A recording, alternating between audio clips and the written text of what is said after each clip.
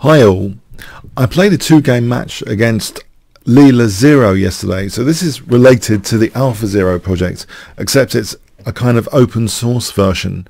You can actually play against Leela Zero. I played, I believe, the same ID, it hasn't changed since yesterday, 82, yesterday in a couple of games, which we'll get to soon, but I thought I should really try and introduce this.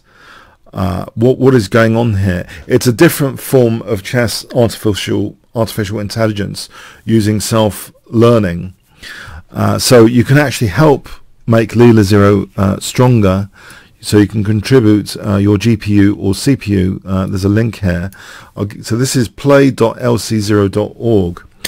So why would that be interesting to contribute to something like this project?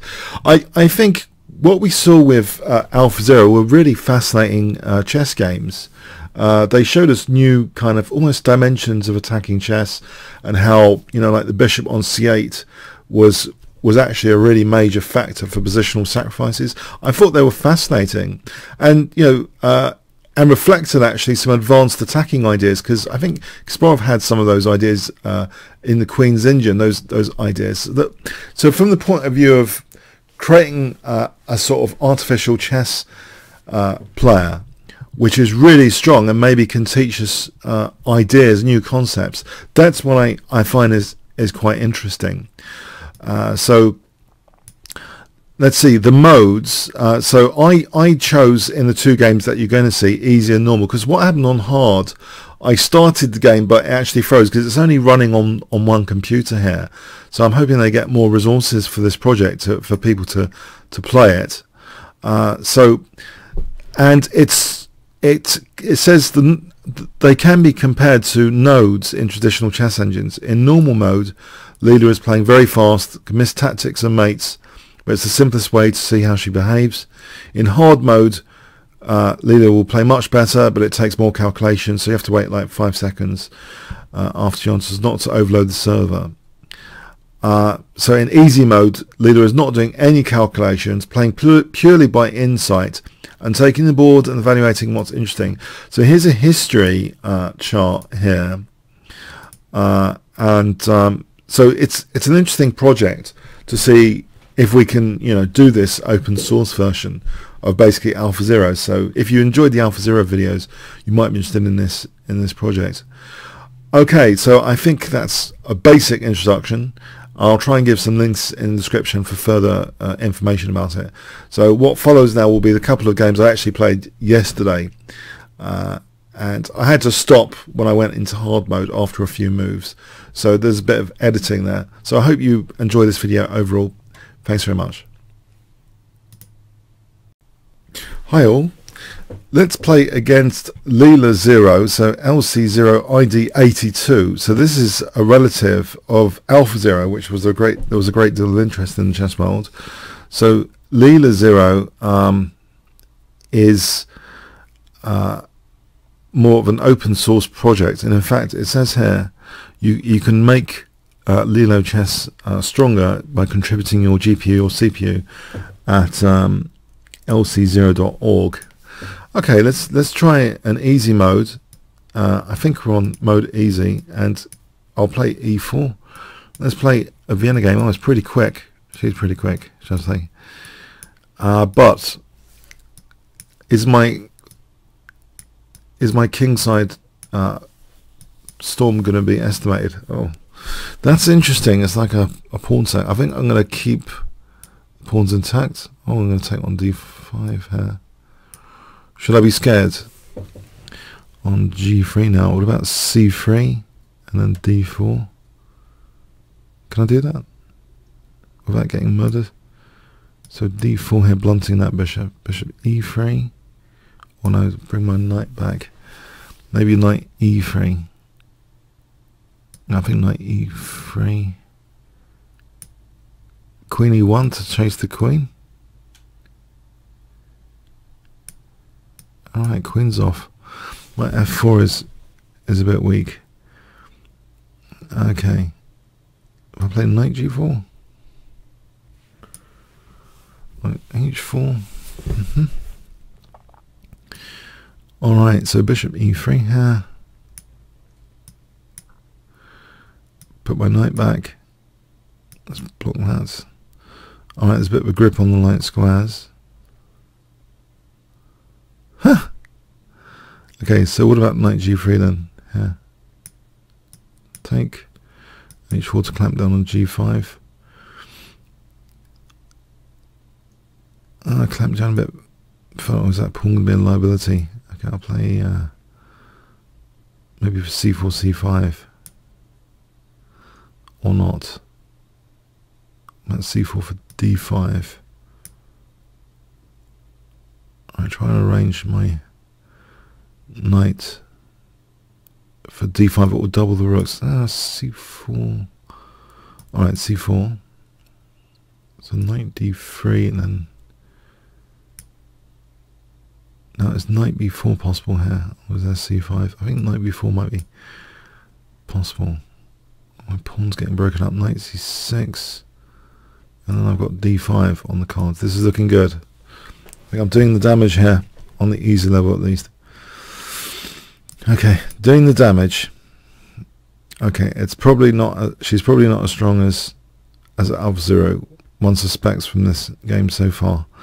Okay, I'll take here, go to b5, play this check, play rook d6 check, go over here, take this bishop, rook c7 is... No, it's not checkmate yet. Okay. Yes! Alright, let's try normal now. So we're on normal. Restart the game. I think we're on normal. Let me see. I did click, yeah, current normal. Okay, it does say current normal. So play out's 200, wait time 0 seconds. Alright, so let's try the same sort of attacking scheme.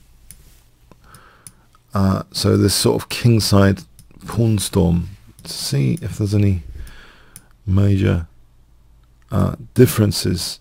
Oh, there is. There's a queenside attack here. So with extra time, there's a queenside attack. I'm a bit worried to put my knight on a4. Let's put it here. Oh, let's try and reinforce e4. This is getting a bit scary. Have to reinforce e4. Right, if I play knight d2 for knight f3. This queenside attack, yeah, is interesting. So I play knight f3. I can still do a sort of kingside pawn storm here, I think.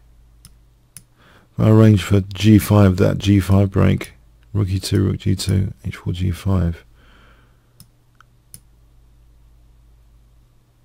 Oh, hang on, the h file is going to be dangerous. Right, I've got to get my king a bit safer, I think. And then play for g5 like this. So I'm playing for g5 here. Still, it's not an ideal situation for g5, or is it? I'll go for it. Oh no, g1 is attacked. What have I done? Am I in trouble? I could be. It's very likely I could be in trouble. I could be losing this pawn. I could safeguard the pawn and then play bishop e3. It's not exactly what I had in mind, but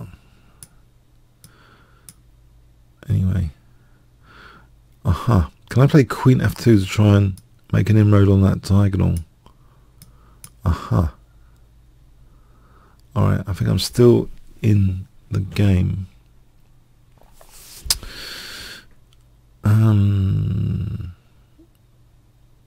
I don't know if queen b6 is useful.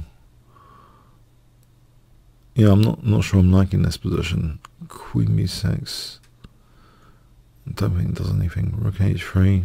Alright, if we get the rooks off, what happens if the rooks do come off?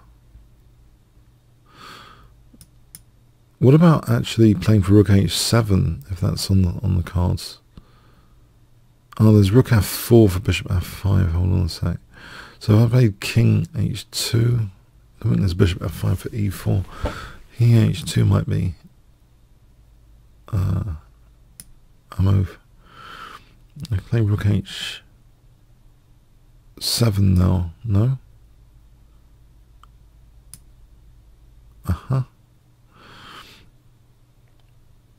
Actually, isn't there check and then rook g8? That will try and win that pawn. Isn't rook g8 on the cards? Oh, I think I've got her on the run. I think. Yeah, I've nicked a pawn. Okay, let's play this check here. So, bishop f5. Okay, I think I'm still in a driving seat here. King g4. Queen f3. Maybe queen f3 gives me bishop d5 later. Maybe queen f3 is the way to go. Rook g5. King f2, there's queen d4. I don't think I should allow that. Need to think here.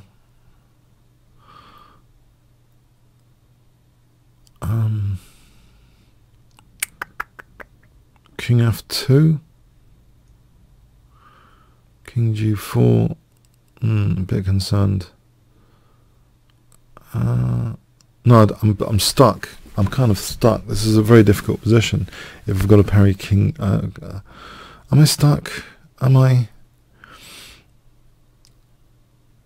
Let's try king here for a moment. No, held on bishop f5. All right. In fact, yeah, I'm really stuck because of f5. I'm stuck because of f5. Possibly, no. Queen f2. King check. King f3. Bishop f5. No, I don't like it. I don't like this. All right, Queen f3 it is. All right, let's go here. Interestingly, bishop d5 might be something. Or rook h7 for bishop d5. What about rook h7? Maybe things are picked up a bit here. Alright, so bishop d5 gives me... Okay, I think I need to make my king a bit safer. Hold on.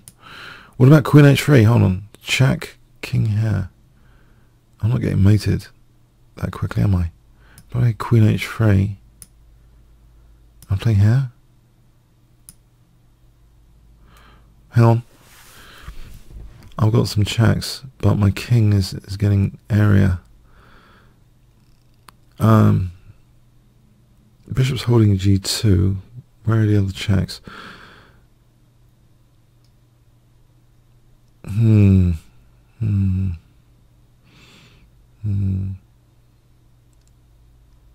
are the other checks if I move my rook for queen h8? So if I played rook c7, where are the other checks? Rook c7. Don't know. The queens could come off, but surely that's better for me. I'm actually hitting c5 as well. So I think rook c7. Yeah, I think without further ado, rook c7. Aha! Oh, I'm comfortable here then. Okay, I'm pretty comfortable here if I'm taking c5.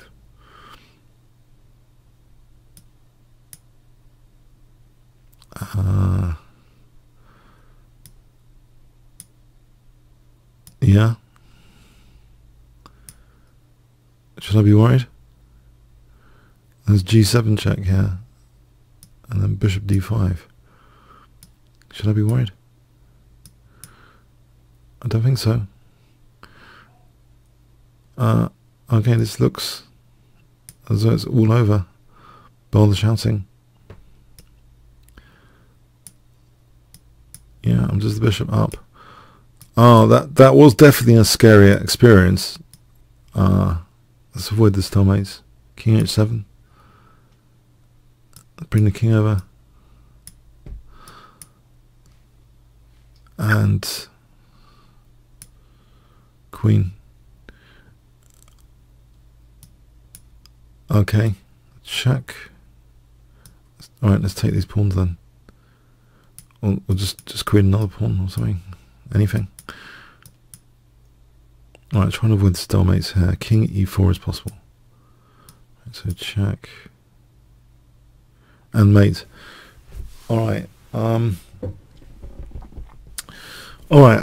Okay, let's try hard then. Okay, we're going to go hard now. So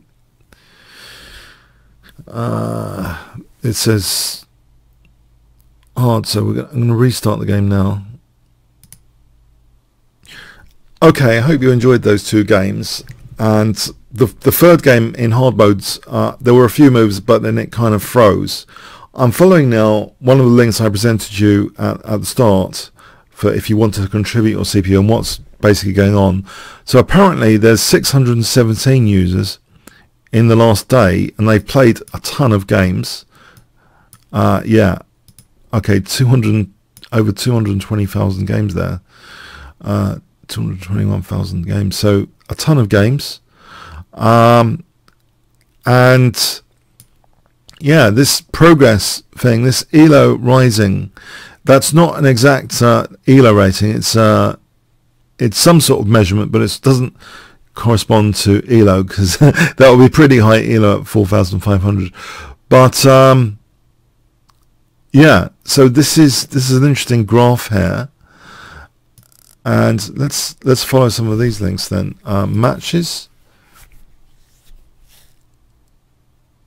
training runs, stats. Cool. So there's quite a lot of stats. Networks, and there's a forum. That's cool. And GitHub. So it's open source on GitHub, Leela Chess. So anyway, I hope you find the project quite interesting. Comments, questions, likes, shares appreciated, and maybe want to check out the project stuff. Thanks very much.